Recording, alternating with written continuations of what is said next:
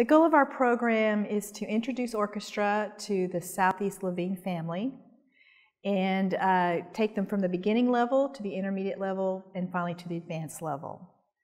Many of our kids are in schools that do not have string programs, so Southeast Levine is giving them the opportunity to learn a string instrument and continue through orchestra.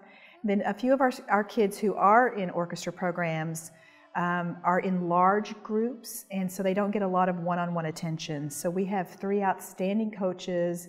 In every class, the kids get some individual help, which I think helps to develop their skill level much quicker. All right, excellent. Biggest challenges is to understand that a string instrument is very difficult and it takes a lot of work and effort. Once they understand that, they're willing to practice every day and develop the discipline to practice, and then they improve.